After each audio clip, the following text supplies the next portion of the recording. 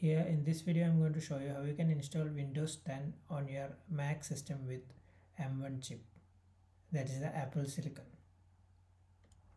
First of all, you will have to download Windows 10 ARM64 variant. For this you will have to register for the Windows Insider program.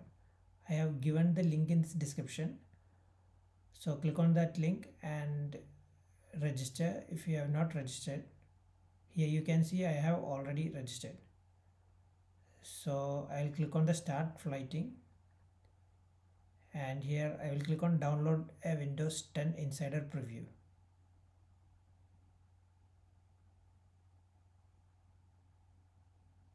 So here on the right side you will be able to see a link to download Windows 10 on ARM Insider preview.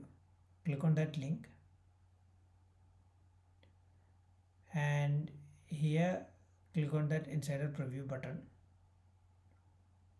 This should start the download. So download that file. Next you will have to download this app. I have given the link in the description.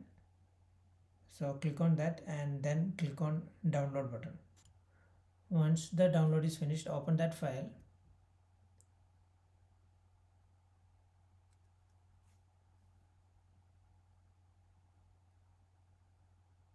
Now copy this to your applications directory. Just drag and drop it. Once it is done, open that file.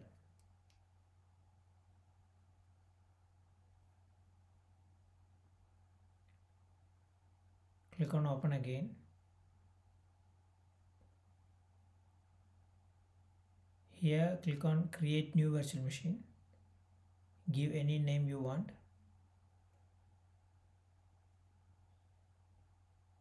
And here select operating system. Under system, select ARM64 as the architecture, and increase the RAM. I am setting it as 2 GB.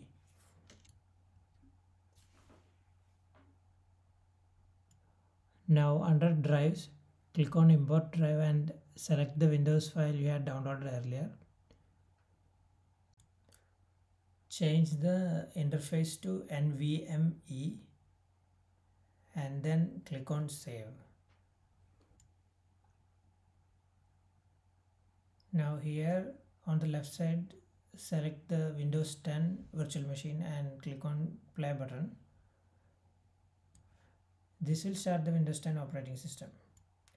Now this should take you through the usual system setup, and once all this is done, your Windows 10 installation will be ready to use. So that's it. I hope you found this video helpful. If it was helpful, please do like this video and subscribe to our channel. Thank you for watching.